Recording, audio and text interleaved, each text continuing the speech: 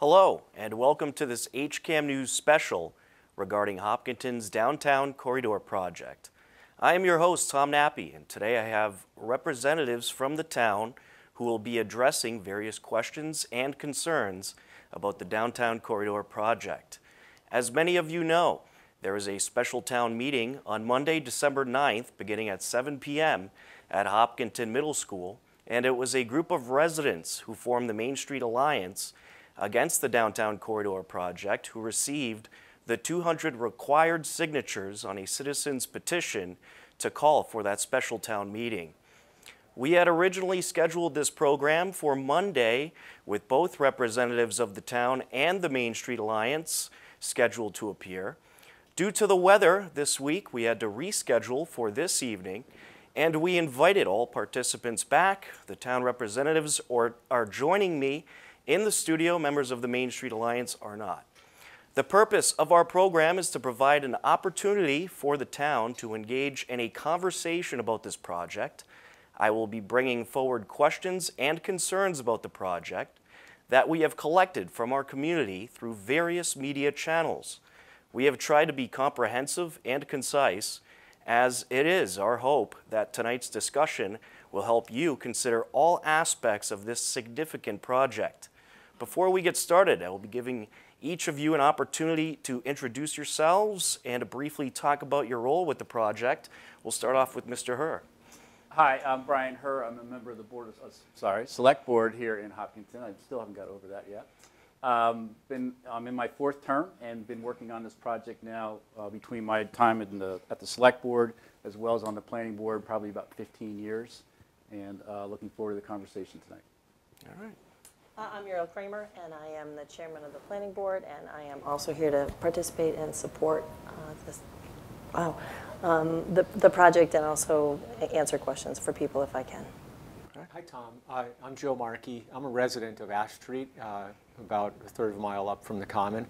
I have served as a volunteer on boards in town, but I'm involved in this project strictly as a resident and a citizen who has followed it closely since we moved here in 2003 and attended all the town meetings, and I'm advocating for this project as a citizen. Okay. Scott. Hi, Scott Richardson, immediate past president of the Hopkinton Chamber of Commerce. Been very involved in the review and support of this project for many years, and we bring the Chamber's perspective on what an enhancement this would be for the town. Okay. And I'm Matt Chase with VHB, Senior Project Manager. I manage a team of about 15, and we do different design work of corridors of this nature throughout Central and Western Mass. My name is Amanda Bazinet. I'm also project manager of VHB. I've been working on this project as a senior project engineer, advancing the design of that. Okay, excellent. Well, thank you all for coming today. We'll start off with having someone give a brief overview of how this project will change downtown Hopkinton. Yeah, I'll kick it off if that works. As a resident, I'm a big fan of this project. I think the realignment of the intersection downtown is one of the main features that will improve traffic flow there and safety. I see safety as a theme throughout this project. The Marathon Way will become much more safe. As a frequent user of the Common, I've always been nervous about that north side of the Common where Marathon Way shares road space with Main Street. It's kind of a big parking lot, really. It's more than a way. And this will add some green space between Marathon Way and Main Street, creating a buffer for users and park on the north side. There's drainage issues downtown. As you drive through over the past many years, you'll see it floods when there's flash floods. It just puddles up there. We're going to be fixing the drainage there, upgrading drainage throughout the project. Today, it would be very treacherous to ride your bike. I actually used to try riding my bike to South Street. I was hit one day in front of Town Hall, and I haven't ridden the bike since then. Right now, there is limited shoulder and definitely not a full bike lane width in the road. Very dangerous to ride your bike through the downtown, sharing space with cars that are moving and parked. This project will deliver a separated bike lane, my new favorite kind of bike lane since I was hit. and separating the bike lane from the traffic and the parking spaces.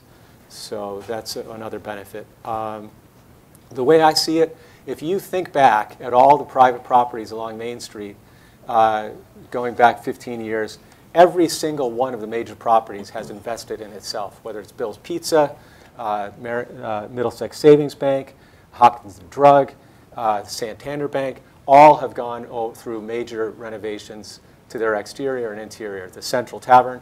The one entity in the downtown that has not put its money down is us, the community.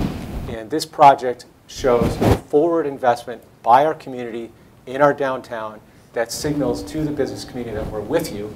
As you invest in the downtown, we're investing in infrastructure as the community grows. Okay, thank you. And now we'll get to some of the questions or concerns that were sent to us. How much will the project cost and who is paying for it? And is there a possibility that cost could go up? And anybody could just jump right in. Do you want to take a stab at that, Jerry? You want me to do that? No, someone else, yeah.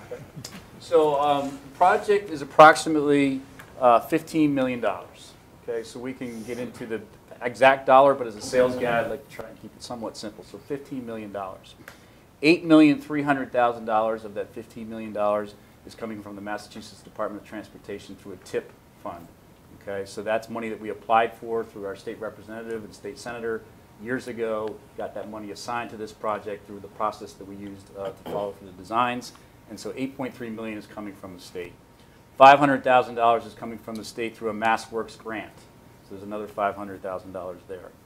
$3,250,000 is coming from host community agreements that are in place, coming from the Legacy Farms development, as well as what was the Muse development, which is the large apartment complex off of Lumber Street. So that's 2.2 from Legacy, 1 million from the Muse, making $3.25 million. And then $3,400,000 in town borrowings. The taxpayers, we are paying for $3.4 million of this $15 million. We appropriated $400,000 through a town meeting article in 2010, if I remember correctly. And then we appropriated an additional $3 million at 2018, Article 20 of the annual town meeting in 2018. And then the easements article was heard thereafter, right after that. That was Article 47. So the article right before the easements was the article for the $3 million. And that $3 million that the taxpayers are paying for is largely the work that the state can't fund for various reasons. If it's aesthetic stuff, if it's the undergrounding, the wires, if it's trash cans along the way, if it's other things that the state can't fund through statewide taxes, the citizens have voted to do that. So that adds up to approximately $15,450,000, matching that $15 million cost for the project. Could the project cost go up? Sure. Any construction project can go up. Any construction project can go down. We had a budget for the Marathon School that Joe was one of the chairs of that committee, new school that we recently built in Hopkinton. That budget came in, you guys came in under budget by how much? $4 million under the amount appropriated. So that budget we set for, let's say it was $25 million or $30 million, whatever the number was. They got it through the contractor and through the bid process and then managing the project to have it come in under budget. Could this project come in under budget? Yes. Could this project come in over budget? Yes. The state would likely be on the hook for those items that the state is reimbursing or paying for, not reimbursing, but paying for through that $8.3 million. If that $8.3 million segment goes up, I believe the state will pay for that.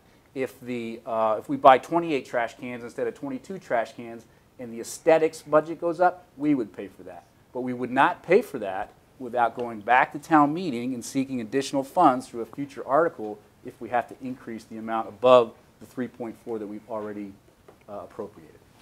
So essentially it can't go up unless you go back to town meeting and ask for more. For our $3.4 million, we are capped at $3.4 million. We cannot spend another dollar above what town meeting has said we can spend, correct? Okay, and that leads us to our next question. Residents already voted to approve $3.4 million for the project. It was $400,000 in 2010 Article 18 and $3 million in 2018 Article 20. How much, if any, of that has already been spent? So I can handle that too, being the fiscal board in town. To date, what we have expended is the $500,000 in MassWorks grant and $400,000 in town borrowing. Out of that $3.4 million, what we've gone out and spent, though, was $900,000. So the town has spent approximately $900,000 on engineering design and things of that nature. We've not put a shovel in the ground yet, obviously, for the project, but we have spent a significant chunk of the 3.4 to date. Okay, and was that expected, the 900,000 up to this point? I would defer to our engineering friends on that. I mean, we are on budget for our engineering process and expenses. Yeah, I think it's, everything is pretty traditional in this respect from a design standpoint for this level of project. And where we are in the project and so forth? Yep. Yep. All right. The proposed plan of the project will require property easements. Can you briefly describe what a property easement is and the types of easements this project will require? Well, we don't have an attorney here, but I'm not going to engineer. pretend I'm one. But I have looked into it, and of course, I've got utility wires across my front yard, and I guess that means there's an easement under those wires. And what I learned in the research over the past few weeks is that not only the pole that might be in your front yard, but if there's a pole on your neighbor's front yard and a pole on your other neighbor's front yard, and there's wires connecting, and those wires are over your grass, there's an easement on your yard, on my yard, for those overhead wires. So in fact, in this project, 60% of the easements, which an easement is simply a right for someone else to access someone else's property. It protects both parties. So in this project, 60% of the, first I should say, the vast bulk of all the work in this project is on town-owned land. The town-owned roadway and what's called the town-owned right-of-way, which in some cases would surprise people. The right-of-way that's town-owned sometimes is 6 feet into individuals' properties. And that provides the flexibility, as you've seen in other parts of town, for the town to put in a sidewalk, for example, which they've done on Ash Street and parts of Hayden Row and other places, and on West Main Street, too. Those sidewalks were on town road right-of-way. In the same way, this project, the bulk of it is in town road right-of-way. However, some easements are required. 60% of the easements in this project are temporary. They're construction easements, so that the construction worker has a way to step on property as he's doing work on the sidewalk or the road during the course of the project. Once the project's over and closed, those easements go away.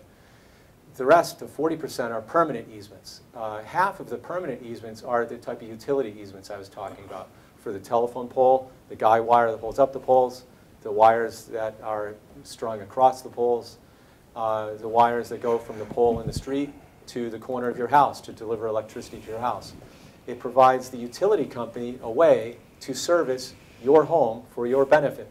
And in the case of the project, some of those wires that go from the pole to the corner of the house will be buried, so there will be a permanent easement where that wire is buried.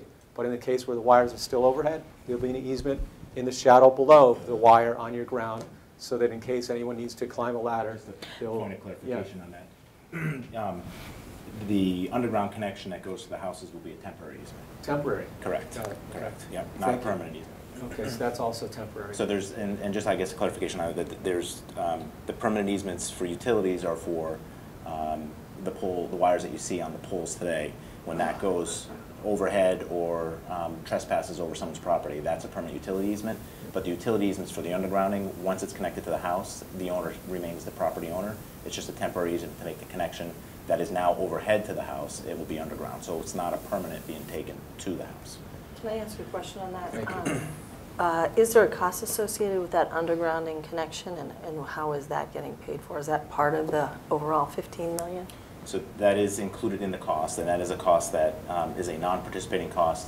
That is a cost that the town has to pay for because the state won't pay for undergrounding of the utilities for a state, federal funded project. Specifically, the connections to the individual houses and the businesses, that's part of it too? Yes. Okay. All in that budget. All in And- that 3.4? And as part of that, when we make Correct. those underground connections to the houses, we must make sure that the panels that are in the house can handle the new underground connection. So there could be some upgrades to people's services in order to accommodate that. And we did, are accounting for that as part of this process when we go through it. So. So let's just explore that for 1 second. Tom, are you okay if we Oh, dialogue absolutely. a little bit here? So I just purchased a new house 3 blocks from the corridor project, just on Hayden Road, just up past the Common. And the electric service there, the panel, was in disrepair when I purchased the house. Had it inspected. He's like, that has to go. I said, okay. So I went out and got a new service, did a whole new electrical system inside the house with receptacles and everything else. The panel, the service from the pole into the house, all that, $4,000 that I had to pay. So if somebody has to get an upgrade to their panel because their panel may be aged out or is getting close to its end of life cycle, and the project can come and throw a new panel in there, that's a benefit to the homeowner, a significant benefit if they've got a 100 or 200 amp service. It could be $4,000 or $5,000 easily. So something people should consider as they think about whether power coming underground is going to be a problem for them. It could be a nice benefit for them. Amanda, while we're talking about easements, if you wouldn't mind just kind of scrolling the color plan from west to east as we continue this discussion. I know Joe might have a couple more points. I just want to clarify, do you want the color rendering plan or do you want the colored up easement plan where we designated each of them? Yeah, and what Amanda's going to pull up here, and then Joe, you can kind of jump back in, is going to be the easement plan from the far west of the project to the far east of the project over by the Common. There's 3 colors on here. There's light blue, which is temporary easements. And as she scrolls, and maybe she'll scroll a couple of times, you'll see most of this is light blue. Light blue means it's a temporary easement, and when the construction is done, the easement goes away. And then there's orange, which is a permanent easement. Most of that's around the intersection straightening area with a couple of other spots along the corridor. And then there's the dark blue. The dark blue are the utility easements that Joe has described, we were talking about a couple of minutes ago. So maybe if you kind of scroll that a couple of times as Joe sort of finishes up his thoughts. Yeah, I guess I'll finish with questions because I don't claim to be an expert on this stuff. But again, half of the count is that half of the permanent easements are related to utility easements. And then the other half of the permanent easements are non-utility. And then as we look at the permanent easements that are not utility, by my count, 2/3 relate to 5 properties. And I think those are the properties around the main intersection, the Sunoco and the Cross Point, and a couple others. So maybe you can identify which those are. And then other than that, the other permanent non-utility easements, I believe 11 are related to 11 individual properties, 1 each. And they're mainly pertaining to sidewalk easement. Is that right? Or do you want to walk us through? So I can certainly go through the project from beginning to end. At the very beginning limits, we aren't taking temporary easements for the first couple of properties that are within the limits of work. However, as we go along, as Brian mentioned, the light blue is temporary, the orange are permanent, and then the dark blue are permanent utility easements. So the orange are taken for a variety of reasons. You've mentioned 2 of them for sidewalk purposes or for the realignment of the roadway at the major intersection.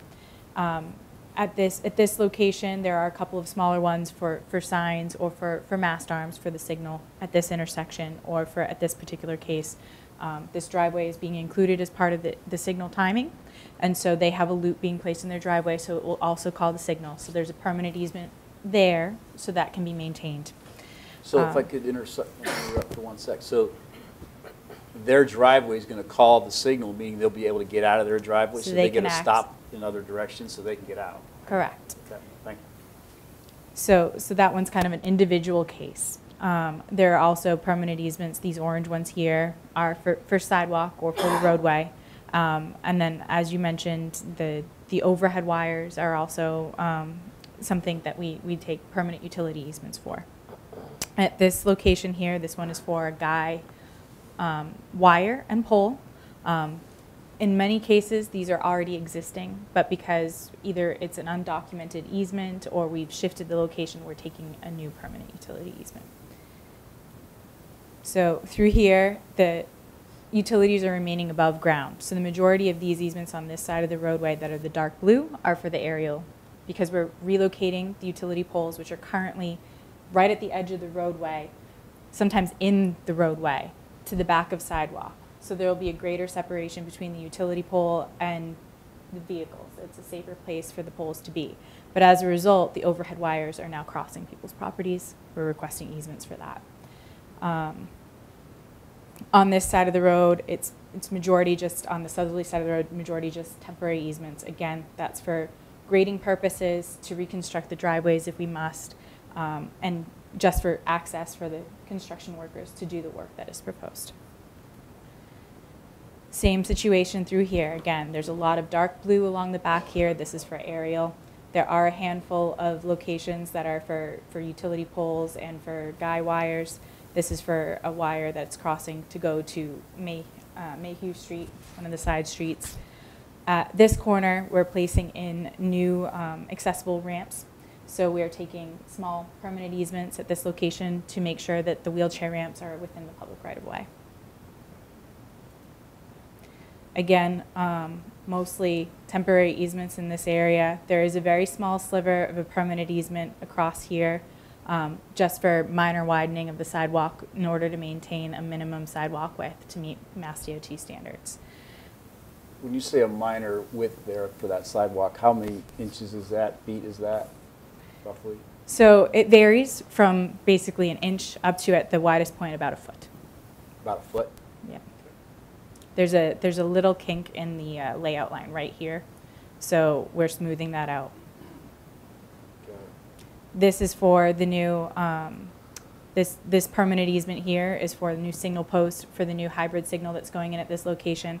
It will act as a flashing beacon for pedestrians to cross, as well as provide the police department and the fire department access to get their vehicles out quickly. It will call a signal, they can press a button, and then they'll be able to access. It will stop the traffic on Main Street to allow them access out. So that's a major safety improvement. Amanda, why is the temporary easement so wide on that lot or two right there? This one here.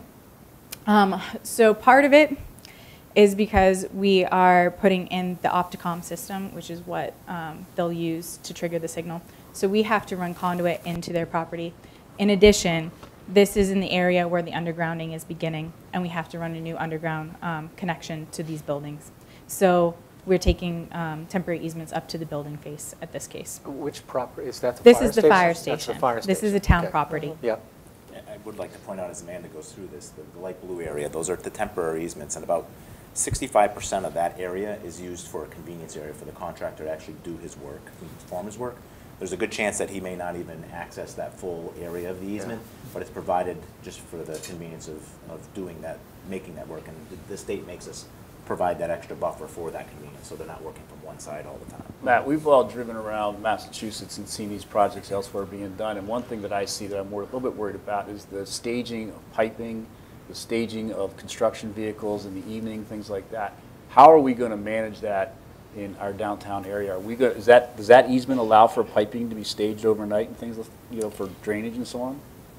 So, so we don't really have much of a say in terms of how the contractor does things. We give him information. There's going to be a Mass DOT resident on site that will be observing the work and giving direction to the contractor. The purpose of these easements is for access. It is not set out as a staging area. Typically what the contractor will do is they will find land nearby that they will then work out a lease with the property owner in order to utilize it during construction.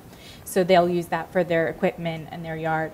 They would work that out individually with wherever they identify as a location they'd like to have their field office located. So we're not going to have stacks of pipe along in front of the fire station or in front of these folks' homes where it's a 10-foot easement? They should not be doing that. I will note that they might, during the process of when they're actually physically out there working on that, they'll probably have the materials there as they're working. Yeah. But it wouldn't be long-term storage of materials. It's not meant to be them holding as a holding area. It's meant for temporary access to actually construct the work. As far as the construction on these easements, do you know if there's going to be construction at night that may interfere with people who have these easements going into their property? So right now, the hours are set from 7 to 3 p.m., which is the standard hours. They are not supposed to do work that will interfere with travel during the peak hours, which have been defined as 6 a.m. to 9 a.m. and then again from, I believe, 3 p.m. to 6 p.m. However, there is language in the contract because it is imperative that we try and get this built as quickly as possible. And there are several utilities that are being placed underground. There's a lot of work to be done in a very small area. The contractor can request to do night work. However, they cannot do the night work without the prior approval of the town and the select board. So it would not be something that you would be caught unawares about. They would have to reach out to the town to get prior approval before they do any night work. Okay. And this leads us to another question that we got sent in. One of the concerns about the easements was that in some cases they will affect property value more than the compensation being offered for property owners. Can any of you address this concern? I guess that must be referring to the permanent easements. Because Yes. We just discussed that temporary easements are temporary, and that's 60% of them. And then of the ones that are permanent, half are utility easements. So those are the type that are already in place today on a lot of these properties, including mine. And most of us have utility lines overhead, so there's an easement there already. So they must be talking about the other permanent easements that are not utility easements, which again are affect a small number of properties. So maybe Brian or someone else can talk about the permanent non-utility easements. You know, I'm not an appraiser. We are hiring professional appraisers and probably getting a couple different appraisers involved to make sure that we get fair market value figured out for everybody. But I can only speak from personal experience. I had a water easement in my property that I recently sold in town, and that water easement ran right across the back of the yard. And you know, we had a very extensive process to sell the house to the new owners, who are great neighbors and great people. But they were very thorough in their due diligence about the property. And the easement was about a 3-second conversation, and all the other questions were about 3 weeks, right? So they recognized there was an easement on the property, didn't change the price of the house that we were negotiating, didn't change how the price settled out, none of that. So from my personal experience, I didn't see that. It was you know, there was a lot of money involved. The house I recently bought in town has easements on it for utility, overhead wires. And it wasn't even discussed as part of the process. It wasn't discussed with the appraiser for the bank. It wasn't discussed at any time during the dialogue or the process I just went through buying and selling a house in town. There's easements all over Hopkinton. There's easements all over Massachusetts. Do they affect the property values? I don't know. There's so many of them. I personally have not seen that. Maybe a professional appraiser would have a different opinion, but if he does or she does, they're going to let those homeowners know, and they're going to get the fair market value for that easement that's granted. And I do want to know, as part of this whole process, there are federal guidelines laid out. The town is following them. They've hired an appraiser and a review appraisal, which is required. And the appraisers will be the ones that are determining how to compensate people. And we as designers in the town, they are not making those decisions. It is being handled by a separate party, and when they are prepared to share that information, it will go out to the owners. There is also a process in place. If the property owner doesn't agree with the assessed value, there is a process in place for them to contest it, and then it will go through the legal system until a compromise is made. It will not stop the project from happening. Right. But it is something that there are contingencies and plans in place. Mass DOT has a process for the right-of-way, and the town is complying with that process. So there's protections for the citizens that are getting these easements. Yes, and you know, like I said, we're separate from that process, but the town is following Mass DOT's guidelines for that. I just want to follow up with a question on that. And, yeah, I feel like I'm asking all the money questions. That money that may be determined that is owed to property owners, is that part of the overall cost? I just want to make sure. I think that there's an allowance of sort in that number that's in there as of the numbers today. Until the appraiser values come out, we don't have the exact number. Do you know what the allowance is? I don't off the Out of top the three, of my head. that would be out of the 3.4 million. Yes. That is, If I remember correctly, and I'm kind of looking out to one of my friends in the audience that might know this off the top of his head. If I remember correctly, I thought the number was originally budgeted at $350,000, somewhere in that range. And if it's more than that, it'll be more than that. We'll have to adjust some other things. If it's less than that, it'll be less than that, and we'll adjust otherwise. So, you know, again, we could always come in $4 million under budget, like the schools, or not $4 million, obviously, but because it's not that big a job. Or we could have higher appraisal amounts, and that would shift monies from other things to that. So we'll figure that out, but we don't have all those answers just yet. But either way, it's based on formal appraisal process, Yes. governed by law.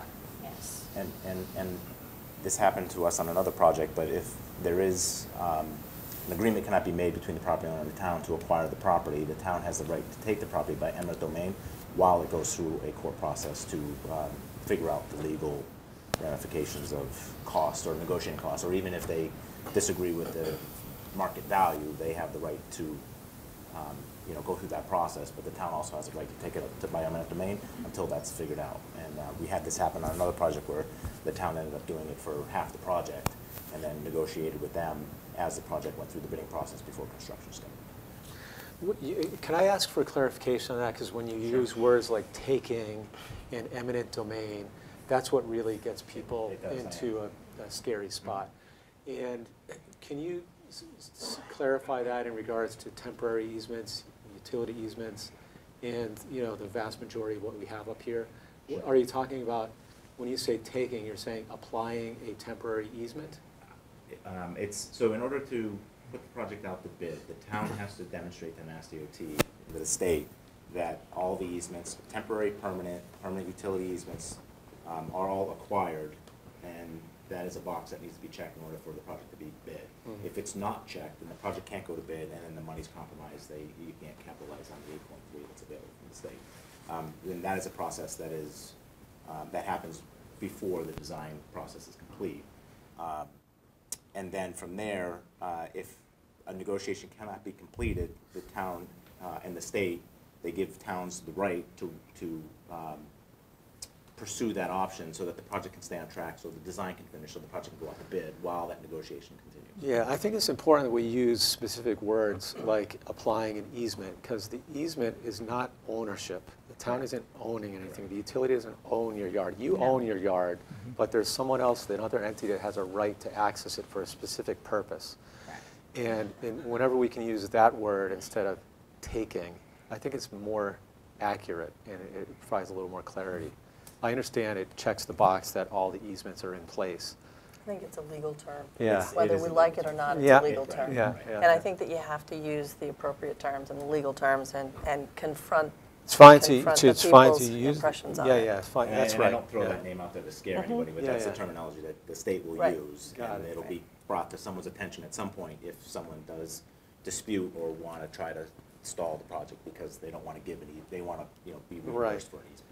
Yeah, it's important. On the flip side, we have town-owned property that currently appears to be people's front yards, but it's actually town-owned property, right? Just like if you were to do an addition on your house and you find your neighbor's shed is actually on your side of the lot line. You talk to your neighbor and say, actually, that's my yard, and he has to move his shed, and then you build what you want it to build there. We have situations like that today as a town where we own road right-of-way but haven't used it, so people's lawns have grown on top of it.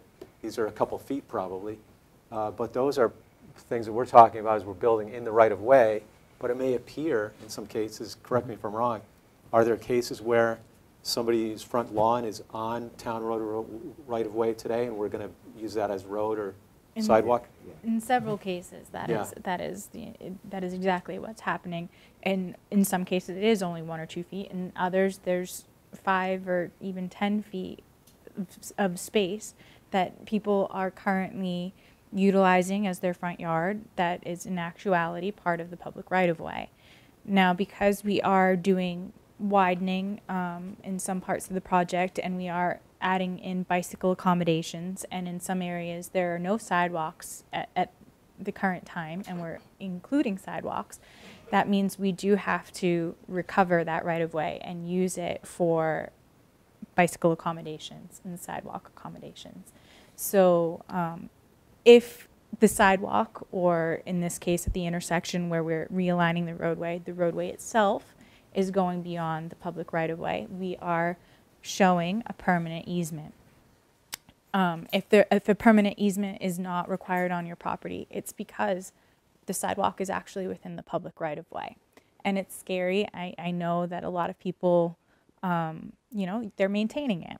They think it's theirs. But in actuality, legally, the public right of way is where the layout line has been designated, and we're doing our best to stay within the public right of way.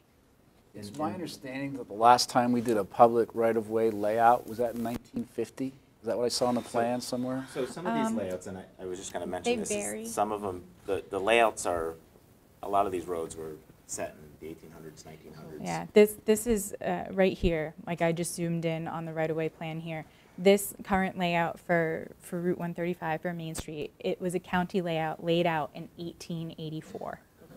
It varies in width. Some places it's 60 feet wide. So if the existing roadway is only 30 feet and 2 5-foot sidewalks, they have an extra 20 feet of right-of-way that they haven't utilized yet. So it does vary in width out here, but the layouts do vary from year. This one, Cedar Street, was laid out in 1851. So they are old in some cases, and they have been updated over the years in other areas, but these have been in place for years. And it is, this is a common thing that we see in our projects, because when the layouts are established in 1800s and 1900s, you know, whether it's a 60, 80-foot right-of-way, people are accustomed to seeing the edge of roadway as being, oh, that must be where the property line is.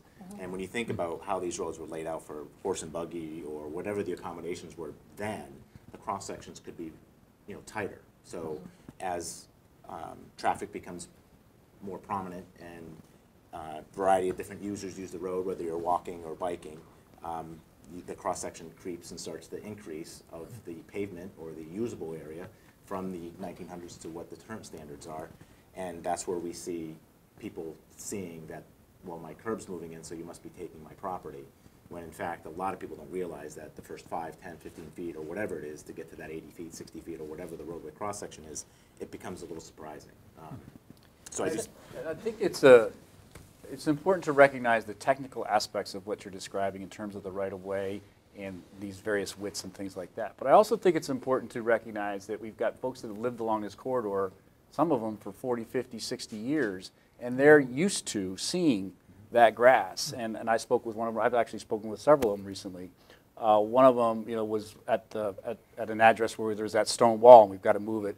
We were going to move it 5 feet per Mass DOT plans recently, and we went back to Mass DOT with your help, and we're only moving it 2 feet now. So we're trying to be as accommodating as we can. There's certain places where we can accommodate a little bit. There's other places where we can't because of the design and sort of the technical parameters. But for all those technical reasons, we still can't forget that they've looked at this front lawn for a long time. And you know, we have to be patient and try to get people to understand that. At the same time, we still have a job to do. So it's a difficult process, but I think if we explain it to people calmly with the facts, I think that helps the process. And I would just like to add that the process that we're at now, where we're troubleshooting, I should say, or working out the kinks of the design with the property owners, where we're refining, this is the process. This is where this happens. It's not like we missed a step or that we forgot to do something. This is when this happens. And we're right at the point, right, where every project where we see it, where we start to enhance and change and tweak and do this. And so this is the norm. This is kind of where we should be on resolving this. And so I just wanted to point that out because the other thing I just wanted to say is that this is the existing right-of-way, and it's not being expanded, even though it feels like there are changes that are coming for some people, and it feels perhaps like the right-of-way is being expanded, but this is the legal existing right-of-way, and it's not being expanded and won't be expanded. It just impacts people's perception of their property line.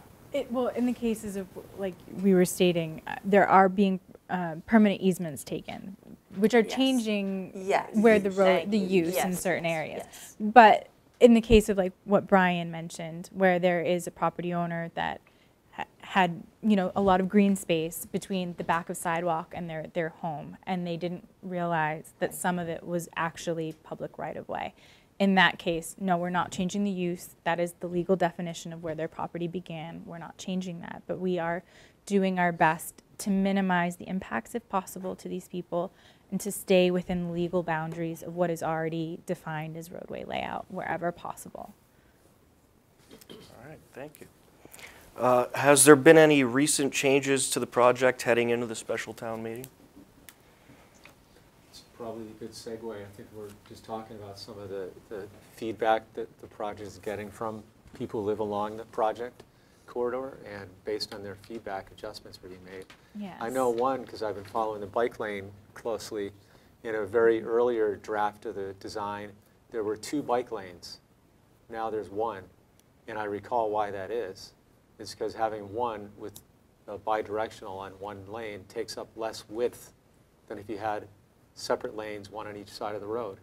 We got feedback back in the 25% stage. The town got feedback that we wanted to preserve parking and minimize encroachment into what people consider their front yard. So to do that, it takes up less width to have 1 bidirectional lane than 2, 1 on each side. But I think there's probably been a lot of talk with property owners that the project managers could outline.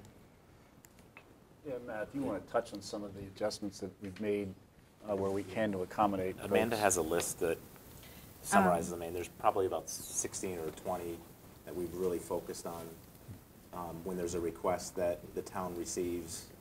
You know, we work very closely with town manager and town engineer to go through and do our very best to try to, you know, design to lessen the impact, or to see if we can come up with something more unique that, you know, we might have, like you said, people live here for 40, 50 years, so they're seeing things that we might see for 3 or 4 years. So those are some of the things, but I know, you know, Amanda's got a list if you wanted to run through a couple. Well, one of the challenges we have, before Amanda gets into some of the details, one of the challenges we have in general is there's been some talk about it. It hasn't been a transparent process, right? That's been some of the discussion in town, and that we've been keeping information from people. We have, and we can show it at town meetings as well, we have we've compiled a list of all the public hearings, public meetings, Board of Selectmen meetings, Select Board meetings now, Planning Board. I like how I transition that a little bit. Nice job, nice job. I like it. Planning Board meetings, Capital Improvements Committee meetings, because things had to go before them, before town meeting, et cetera, et cetera, et cetera. And there's about 84 or 86 entries of processes and action items that the town took with a lot of input from the residents to make this happen to where we are today. But one of the perceptions is we're changing the plans. We keep changing the plans so that the residents can't keep up with the changes in the plans. But we're changing the plans based on the input we're getting from the same residents. So we're trying to be as accommodating as we can, but sometimes that's kind of coming back to bite us because we're changing the plan. We're not changing the plan to get somebody. We're changing the plan wherever we can to accommodate people. And I can tell you one story in particular. It's at the west side of town here where that stone wall is. The folks have been very concerned about this. We met with them the other day. Prior to that, the VHB folks worked very closely with MassDOT, and instead of moving that wall 5 feet in towards their house, we're only going to move it in 2 feet now. Whether we had moved it 5 feet or 2 feet, we're still in that right of way we've talked about extensively here this evening, but we're trying to accommodate them as best we can. We also talked about providing additional screening on the east side and west side of their property to help soften the view as they get the road comes 3 feet closer to their house. And finally, because we've had so many changes, and there's this trust thing, okay, there's a trust thing out there. There's a lack of trust thing with some folks in town about their elected officials and their professionals working this project. We said we would put it in writing to them now. We're ready to get to that point where we can say, this is what will happen. It will only move 2 feet. We will regrade to that new wall. We will put in plantings. And we put that in writing to them through the town manager's office. So it's a little hard when people don't trust their elected officials that we're trying to do the right thing on behalf of people. But when we can and we can put it in writing, we will do that as well to prove to people that we're trying everything we possibly can. So maybe if we show a rendering of that 5 West Main while Matt says something. Yeah, before you, and you can definitely bring that up, but I just want to speak a little bit on the process, and again, just kind of like the transition of the project and the process. It's a 5-step design process with Mass DOT. So there's a 25% design, a 75% design, 100% design, and then there's a plan, spec, and estimate, and that's usually a two-step process in its own. The project had a design public hearing in January of 2018, and that was a 25% design. Following the review of the 25% design by Mass DOT, there were comments from Mass DOT to say, well, look at this, look at this, look at this. Okay, but you have enough. Go ahead to public hearing to get the public's, to present the project and show them that this is the concept we're moving forward and get feedback and make any changes and whatnot. After we received the comments from all of that and advanced to the 75% design, the 25% design is more of a two-dimensional. We check some three-dimensional grading and things to make sure that we don't have significant impacts adding walls or taking out, walls or whatever. But the 75% is where we do a lot of our grading, and we get into the real fine design. And when we transitioned from the public hearing to 75% design, we had to go back out in the field and collect survey. We had to get more survey on Wood Street and a bunch of other areas, the library. I mean, there are a lot of things that changed that we needed to collect data and basically do our three-dimensional design, figure out where our grading would end and would define our easements. And so we went through that process, and there were some people that were impacted, new people that were impacted that weren't impacted at the public hearing, some people that didn't get impacted as much, and that's part of the process. We wouldn't have known that information had we not received comments from the Mass DOT, heard from the public, or even gotten additional survey. So we received that additional survey earlier this year. The 75% submission went in March, and then at that point, more people were contacted because they were now affected because we had that data and we finished in another advanced design phase for our project. And so the next phase for us is 100%, and this is where we work with the abutters to troubleshoot, fine-tune, enhance, tweak, and that's where we're at now. So that's just a little bit of the process to get to here. And again, not that we didn't miss anything, but I felt it was important to state that because I feel like some people feel like, we've identified impacts that they should have been identified before the public hearing at 25%, but honestly, we would not have known what those impacts are until we've gotten feedback, comments, or even that additional survey. Yeah, I just wanted to add a little bit about the process. Again, the Chamber's been very supportive and proactive on really kind of coordinating several meetings. Over the past 6 years, we've had 5 meetings that we've invited a lot of the businesses and residents along the corridor to attend. And right at the beginning, we got a lot of good input primarily on we're losing way too many parking spaces. And you remember some of the early additions, we were losing over, I think, close to 28 parking spaces. And that was a huge pushback from the businesses, obviously, and the people downtown. So we really kept pushing that and went back and forth a couple times with VHB on, say, hey, can we do something over here, and so on. So I think that they heard loud and clear from our members, and also just the accessibility and the some of the impacts around the common. But obviously at this point, again, they've taken that to heart, and we have basically almost a balance of parking between what's there now and what's proposed. Granted, there are a lot of them are in a different location, but at least we have about the same parity of parking, because that is a huge aspect of the success of any business in the downtown. Also, again, just the overall improvement of the sidewalks, the curbs, street furniture, and so on. I don't know if anybody has been through Medway lately, 109. They went through this process over the past couple of years, and while it was underway, we all know there's going to be some pain. But right now, they're pretty much substantially done, and the overall improvement along 109 in Medway is phenomenal. I'm looking forward to seeing how Hopkinton, the corridor, can look as good as that. So, 2 cents. So back to your original question about what things have changed. This is the prime example that Brian was talking about just a moment before at West Main Street. One of the things we did at this location, originally we were proposing a 5-foot shoulder for bicycle accommodations, and we were shifting the wall back 5 feet from its current location here. What we did instead was held the 3-foot existing shoulder for a longer distance and did our widening closer to the intersection for the bicycle accommodations. We looked at, placing the wall directly at the back of the sidewalk, and that between those two things, we were able to reduce the impacts in front of this property. Again, we did up this rendering to show, like the town had said, that they would provide some sort of screening for this property owner, whether it's arborvitae or fence. They're working with the property owner to make sure that their concerns are met. In this area, I just want to go back to the board. So this is the same location in 2D plan view, like aerial. This is the area I was talking about. So we narrowed the shoulder slightly and then started to widen it after that property to minimize the impacts at 5 West Main. The project looked at several other alternatives. We considered as many things as possible to try and minimize and at the same time still provide the accommodations we need to maintain Mass DOT standards and still provide the rest of the town with the things that they need and things that came out of like the road safety audit, such as the left turning lane at this location.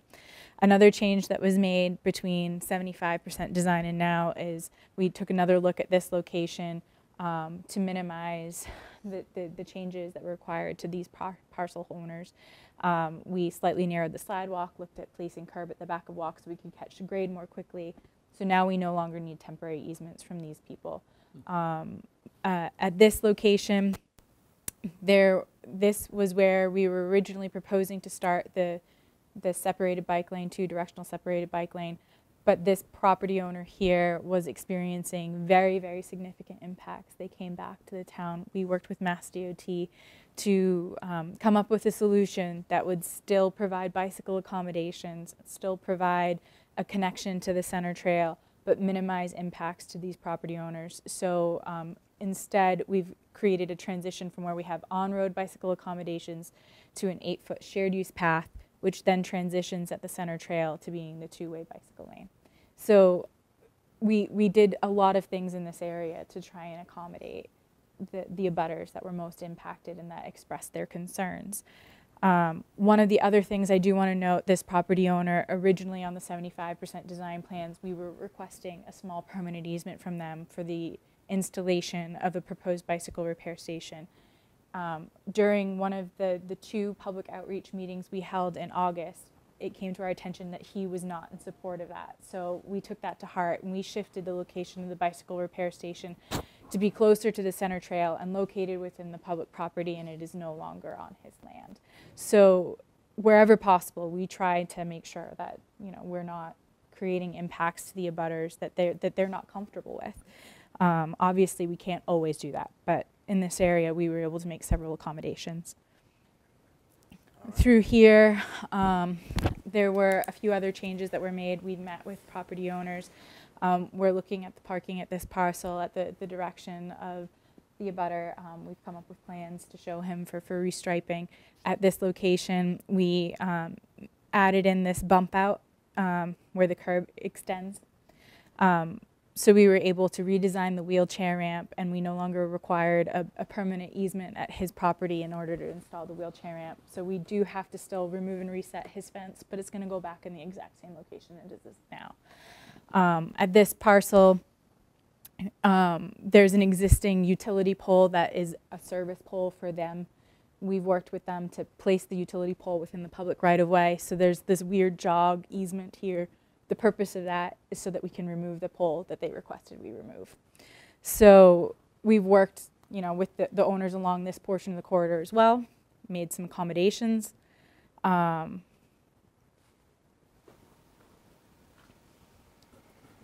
here at, this is the fire department.